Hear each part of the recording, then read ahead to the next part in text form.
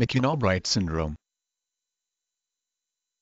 McCune Albright syndrome, a genetic disorder of bones, skin pigmentation and hormonal problems with premature sexual development, also called Albright syndrome or polyostotic fibrous dysplasia. In the syndrome, there is bone disease with fractures and deformity of the legs, arms and skull. Pigment patches of the skin.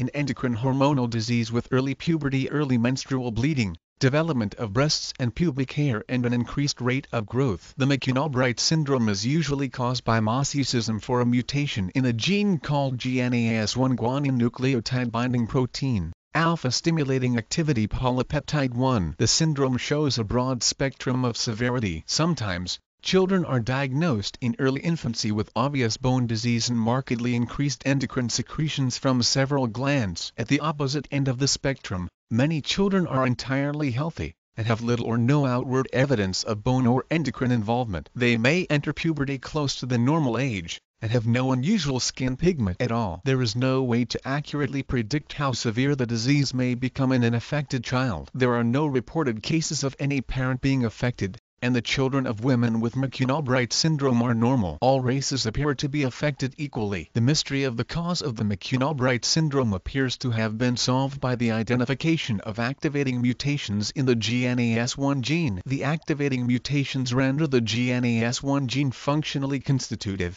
turning the gene irreversibly on, so it is constantly active. This occurs in a mosaic pattern, in some tissues and not others. The syndrome was first described independently in the 1930s by the American pediatrician Donovan James McCune (1902–1976), and a team from the Massachusetts General Hospital in Boston led by the great endocrinologist Fuller Albright (1900–1969). MC. CU. N. E. L. B. R. I. G. H. T. S. Y. N. D. R. O. M. E. McCune Albright syndrome.